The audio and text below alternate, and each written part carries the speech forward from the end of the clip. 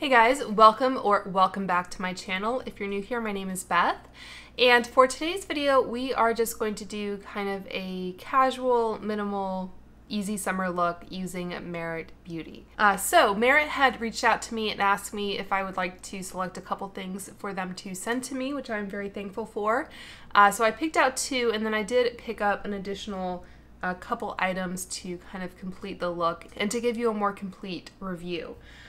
So I will go ahead and tell you what those products are, and then I will have timestamps down below if you'd like to jump ahead.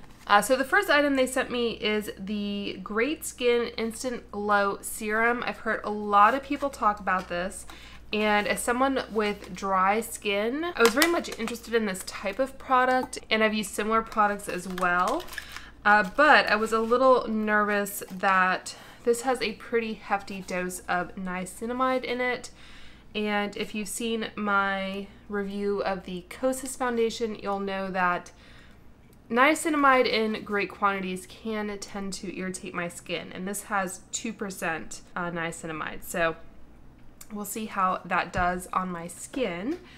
And then, honestly, I can't remember what they sent me and what I selected, but I think they also sent me the Bronze Balm. So I selected the shade Quince, which I think is their lightest shade. So it comes in a package like that.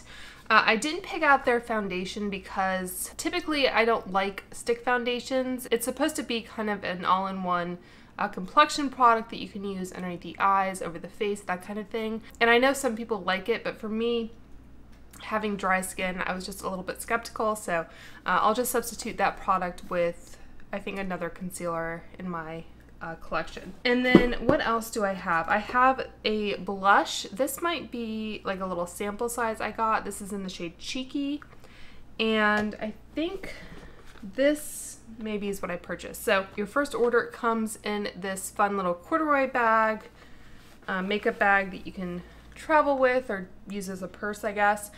So it just ties like so. So this is a kind of freebie, and then I think you get free shipping over $40. Yeah, and other than this bag, there wasn't really any difference between the package I ordered and the package they sent me as PR.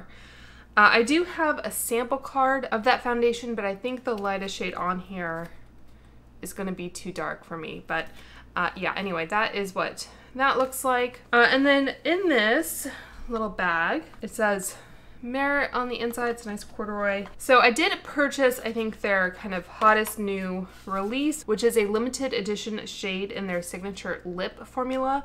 I haven't tried this yet. I know it's kind of polarizing. Some people seem to love it and some people seem to hate it. It does have a nice weighted feel to it. And this is the shade Aperitif. So it's supposed to be kind of a neutral, true red that looks good on everyone. So we'll talk more about that and, of course, try it on the lips. And then I also got, where'd it go? This other Flush Balm is what they're called. They're cheek colors. And this one is in the shade Beverly Hills. So I just got a little bit more of a kind of peachy, neutral option in case I wanted to do that with a red lip. And naturally, I had to make myself an Aperol Spritz using the leftover champagne from July 4th. So I'll be sipping on that as we go through. And I just had to blow my nose because it was running a little bit, but there we are. Okay, so obviously I'm coming to you barefaced. I just washed my face, I don't know, 10-20 minutes ago, and I applied a hydrating toner and a light moisturizer. I used the Summer Fridays Cloud Dew cream, whatever it's called. So my skin is feeling comfortable, but it's not like super juicy at the moment. And I did turn off the AC to film, which could be interesting. So we'll see how hot it gets in this apartment. And I know you're supposed to shake this, and I think they say to apply this before your moisturizer, but I know people often use this as a, okay, so it's not gonna, very liquidy. You can see. Oh, it was a mess. First thought, don't apply it to the back of your hand. I'm not sure whether I got kind of the full amount. I'm just gonna put a little bit more, so hopefully you can kind of see. When I look at it in my hand now, it does look kind of like I don't know, like salad dressing, especially if it's like oil and vinegar just mixed together. You can kind of see everything. So that I think all sunk in pretty well. And this video is a little bit of a struggle for me, to be honest, because I feel like I have kind of two modes. I either have the just get out the door with sunscreen and brow gel and a little bit of a under eye concealer or corrector type product, or I tend to do a lot more. So going kind of the middle ground is a little bit of a challenge, but I'm trying to keep this as minimal as I can. Oh, let me tell you a little bit about that product before I move on. So it retails for $38. It's a lightweight bi-phase serum that instantly hydrates and plumps skin for a healthy glow. Has 2% niacinamide and 4 types of hyaluronic acid. So picking out products for this video was also kind of interesting because, again, I was trying to keep it minimal and I was trying to kind of mimic products that Merit has in its lineup. So they don't have a corrector per se. They just have their like complexion stick. So I'm kind of debating how I want to go about this, but I might as well demo this new NARS Brightener that I have. I have it in the shade Night Swan, which is the lightest shade. NARS isn't a clean or a minimal brand, but I figured since this product is new, it might be more interesting to observe.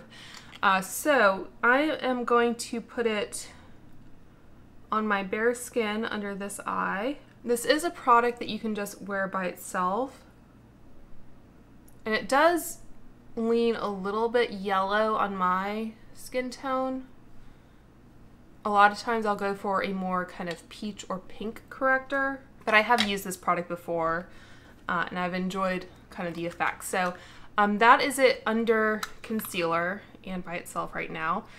And then I think for the rest of the face, I'll use this Rose Ink concealer that I featured in my, I think it was my last video, the one all about Rose Ink. So I'm just going to kind of apply this under the eyes on both sides. And kind of like how I would use a dual purpose product, I'm just going to put this over the face. And in that other video, I said how I wasn't sure this shade would work for me because it's Hannah Louise Poston's go-to shade, and she has a different undertone than I do, but I think it works. Maybe I applied too much. It does blend pretty well, and honestly, that serum isn't as kind of, I don't know, greasy feeling as I thought it would be. It doesn't feel quite as emollient on the skin as like the Glossier Future do, at least to me. So I did say in that other video that this product, it kind of resembles like the Givenchy that I finally found in the Dior, which have more product than maybe your typical concealer. So you can see it has a good amount of coverage here. And I'm just going to reapply my lip oil. I'm not too worried about the lipstick drying out my lips because it is like a very kind of moisturizing formula, but I'll keep my lips comfortable during the kind of application process anyway. And then I'm going to use the ABH Brow Gel. I used a brow pomade from Rose Ink in that last video, and I have worn it by itself since. And it is a very flexible formula, and sometimes, especially like when you're hot and sweaty, sometimes I like a little bit more hold, and personally I don't mind if my brows are a little bit crunchy. I would rather them kind of stay in place. So if I recall, that was the side with the NARS and that was the side without. Now that the concealer has been applied to both sides, and I'll go ahead and do as they suggest and apply a little bit more of the NARS corrector under this eye. This isn't something I would probably normally do. I'm just kind of doing it for the demo. Let me know if you think one is more, if you think one is brighter than the other. And I don't think Merit sells a powder, and I think I will be powdering my face. I do have dry skin, but especially in the summer, I do like things to be at least somewhat set. And I also didn't reapply SPF after I washed my face, so that's a whole nother level of kind of emollients to deal with if you are doing this kind of routine during the day. Yeah, and Merit does have, I think, some kind of tinted brow gel, but I didn't feel the need to pick theirs up. I think they called theirs a pomade as well, which to me suggests again that it will be more flexible in its hold. Yeah, it's the Brow 1980. A nod to the brows of the 80s, this pomade adds color and volume for healthy, fluffy arches. And I just used a clear brow gel. For every day, I tend to go with a clear product. And then for filming, when I want them to be a little bit more kind of defined and have a bigger impact, then I'll use a tinted. Okay, so let's talk about the bronzer. So this retails for $30. They say it is the easiest bronzer ever. A sheer buildable formula which gives a wash of natural warmth and depth. Comes in 5 shades. I have the lightest shade, which honestly might be a little warm for my preference. That is what it looks like. It's kind of like an oval shape. Very sheer, and it does read a little yellow orangey on me. And this I take a little bit of issue with, if I'm being honest. For the use instructions, it says for warmth, use the wide side to swipe anywhere the sun naturally hits. To sculpt, use the narrow side for precise application. Blend with brush number 1 or your fingers. So I think, as I've discussed before, whether something is a contour or a bronzer is very shade specific. And if I can find my brush again. So you can technically like sculpt with a bronzer, but I think how it's doing the sculpting is different than if you are using a contour. So you can see I'm applying it kind of over the forehead and on the tops of the cheekbones. It's pretty light and sheer. And then I'm just using this BK 101 brush. Yeah, it adds a little bit of kind of color back to the cheeks. So I think color theory, from what I understand, if something is warm, it appears to be coming towards you, and if something is cool, it looks like it is receding. And what you want to do to achieve kind of a sculpted cheekbone is to have the tops of the cheekbone coming forward. You can also achieve that by highlighting and by applying a blush.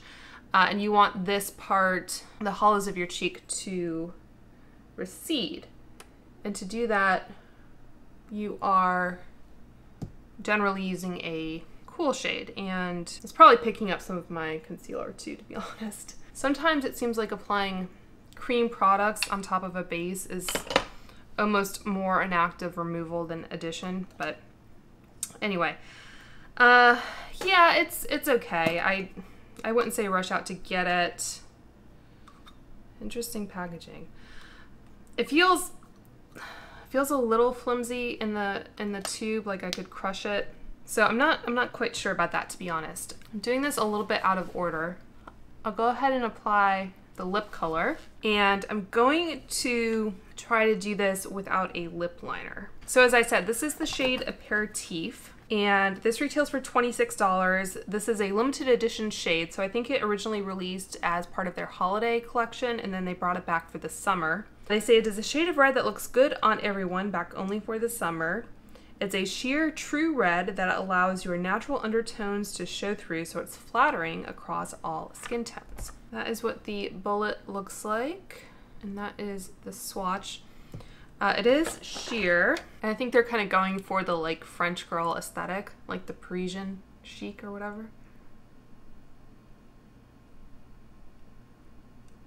It has like a vanilla scent to it, I think. It does feel very comfortable on the lips. And it's not so emollient that I feel like it's going to go everywhere, which is good. I do feel like I can apply it with a good amount of confidence that either the application or just the wear of it, it's going to get everywhere. I mean, to me, this still reads a little bit, this is just like the brush I typically use for concealer, but I haven't applied any more product. It wasn't clean or anything, but I don't know. This isn't really, I guess, what I would think of as like a true red, but maybe my preference is just for a different shade of red generally. I'm just trying to cheat the shape of my lips a little bit.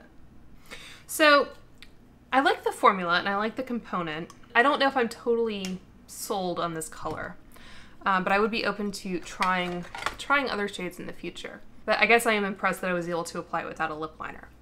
So, So this is interesting because they say this is a neutral true red. So I think I could either go for the cooler option or for the more peachy I'll go ahead and swatch these on my hand. And Merit is a pretty well-priced brand, I would say. So if you are contemplating, for example, picking up multiple shades of a product, it's the bronzer and the lip, you can do so without totally breaking the bank. Yeah, and what I was saying earlier, so this is the shade Cheeky.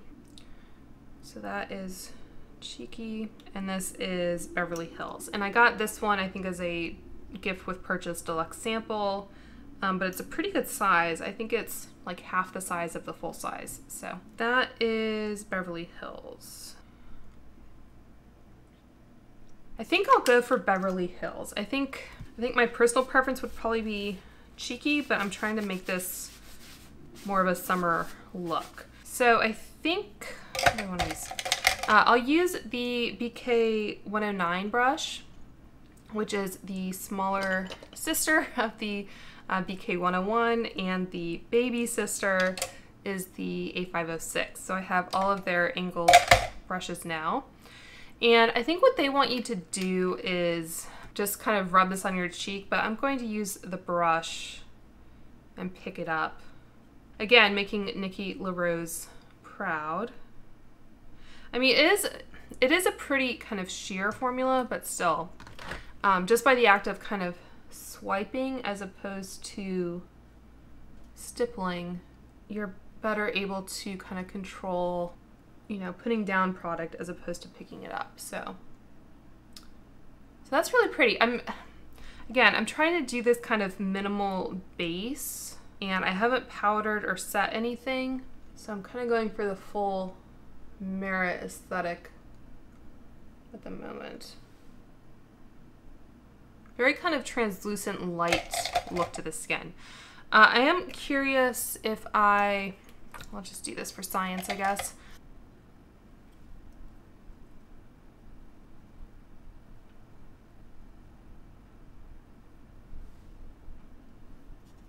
So if you do want kind of a more full-on effect, or you could blend with your fingers, I am curious if I just use kind of the bronzer in the same way. So instead of sweeping it on, maybe I'll try using this brush and clean the concealer off if nothing else. I'm getting a little bit more color. I don't know if it's just because it's another layer.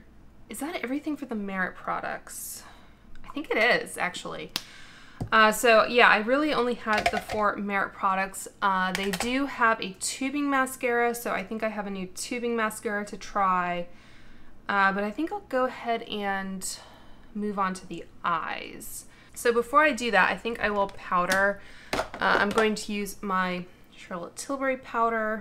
Thought about grabbing the Kosas again to kind of keep it clean, so to speak, but the Kosas doesn't quite give me enough, I think, for this summer. So that is what it looks set. And I think there's still like a good amount of kind of radiance coming through. Okay, so for the eyes, I think what I want to do. So I'm going to take the Ulta Beauty eyeshadow primer. This does a good job of canceling out any discoloration on the lids. Merit doesn't sell any eye products, I don't think, other than like mascara. So I could go without anything and just do like mascara, but because of my skin tone, you know, you can see all of the veins and everything on my eyelids. So I like to do something. And for as dry as my skin is, my eyelids like to crease on me. I don't know if it's because they're hooded or what, but they just do. So usually I take the extra time to apply an eyeshadow primer, and a lot of times I will just use like a neutral eyeshadow to kind of set the primer, but I'm just kind of brushing more powder. And honestly, if you want like a really minimal look, you could just leave it there, do mascara, etc. But we do know that Natasha Denona is going to be releasing a new mini palette. I think it's called the Starlette palette. And so the palette is using all repeat shades. So I pulled a couple of the palettes that have those repeat shades, and I do plan to film a video dedicated to that palette eventually, but I decided to just go ahead and go with the ones I have. So this is from the Retro palette, and the shade Nude Mauve right there is kind of a neutral enough shade, I think, for this look. So I'm just going to use my Sonia G Classic Crease, and there's definitely enough pigment with Natasha Denona. And actually, now that I look at this palette, they have the shade Mod that I probably could have used. Oh, and I thought about using the bronzer as kind of an eyeshadow. I know a lot of people do that, especially with powder bronzers. But I think, as I said, like, I'm not really a kind of one and done cream shadow kind of girl, because cream shadows just don't tend to last on me, even when I use like a primer and that kind of thing. So it's often just easier and less of a headache to use powder. So I'm going to run a little bit of that shade underneath the lower lash line. And even though I guess this palette, I mean, mauve by definition is, did I set my under eyes? I don't know if I did. Even though mauve, or mauve if you prefer, by definition is more of a cool tone shade, I think my natural undertones are more cool. Mostly neutral, but a little bit cool. So I feel like I can get away with a little bit of cool toned shadow. So I'm just taking the, was it Jumbo Blender, and the same face powder, and just making sure that's nice and blended. All right, and the other shade I have here is the Mini Retro.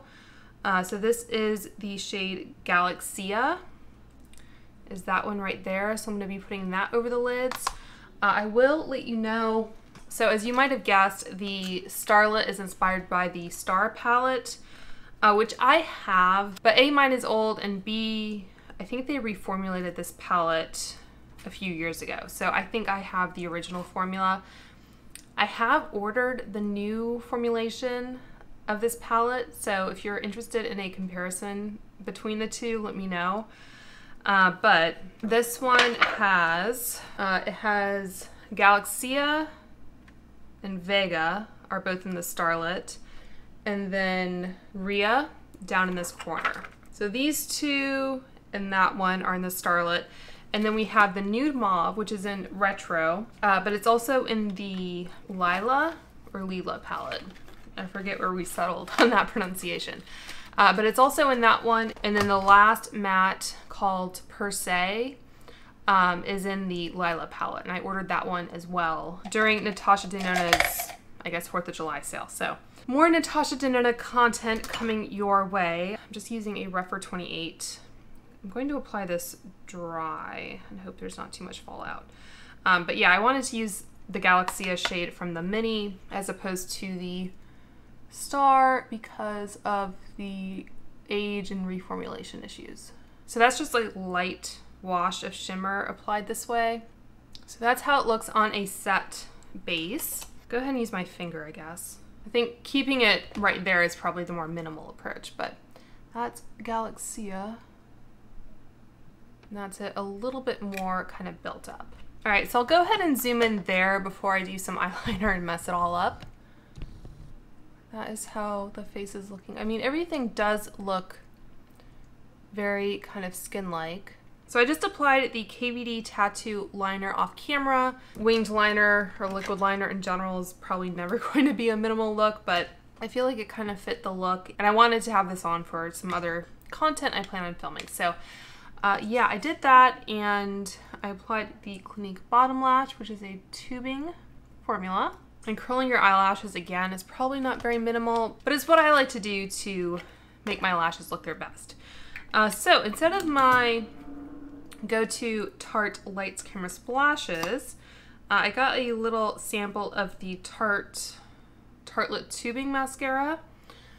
Ulta was having a, I don't know, buy one get one free mini type deal. So I picked this up. And the reason I like the Tarte Lights Camera Splashes is because it gives me really good volume, but because it is waterproof, it also holds a curl really well. So I'm curious what this tubing mascara will be like. I'm not a huge fan of this type of wand, but I think most tubing formulas are like that. I think Tom really likes this formula. So Merit's mascara is tubing, I believe, which is another reason why I wanted to get this one out. And if you don't like waterproof formulas, I think tubing is probably the next best thing during the summer. It's a little, going back and trying to build, it looks like it's kind of making my lashes a little kind of crunchy and spidery. So I'm not sure I'm loving that. I think I have a reel or short on YouTube comparing the Tarte Lights Camera Splashes to the Tower 28 Make Waves. So you can see a kind of a close-up of how my lashes look with that particular mascara. And I know with a thicker liner, it's always hard to tell. All right, so that is the finished look for today. Let me know what you guys think. I think other than the lip, like I have pretty good confidence that this look would last. Like I said, I don't think the lip is gonna like go everywhere, but just by the nature of the formula, it's not going to be like an all day kind of liquid lipstick type thing. So if I really wanted kind of an easy red lip for the summer, I think this is a good choice. I think honestly, like color and formula wise, I do prefer the Tower 28, what are they called? Gloss Bombs? These guys, the Juice Bombs. Yeah, I think if I wanted a bright summer lip, I would probably reach for this, especially this color. It's a little bit pinkier of a tone, and I think just my preference really. But I am interested in trying other lipsticks from Merit in this formula. So I guess that's it really. I think I will continue to try this from Merit. My skin doesn't feel bad right now, and when I did go back and try that like Kosas foundation, for example, I think what really did it was I used the Kosas foundation in conjunction with the Glow Recipe, are they called Dewdrops? These guys. And there's niacinamide right on the label. So I think, you know, combining 2% niacinamide products back to back might have done it. So I think one niacinamide product by itself is probably fine, which is going to be interesting for me when I try the Keys concealer foundation product later. I almost used that today, but again, I didn't want to combine a niacinamide foundation skin tint type product with the Merit niacinamide primer just to kind of get an accurate read on the Merit product by itself. But anyway, that review should be popping up soon. So far so good on the Merit. The bronzer, I can kind of take it or leave it. I'm trying to recall if I seriously considered the next shade up, but I think I just decided to stick with this one because the other one I was worried was going to be a little bit too dark. I think this formula is pretty sheer though, so I might have been able to get away with it, but I don't know that we'll ever solve that mystery. The blushes are nice if you're into this kind of formulation, so I'll probably keep these within reach. Yeah, and that was it from Merit. All right, so I think I need to cut myself off here. I hope you guys found this video helpful and enjoyed it. If you did, make sure to hit that subscribe button and give this video a thumbs up. Please leave any comments or questions down below, and until next time, I hope you guys are all doing well and staying safe, and I will talk to you soon. Bye.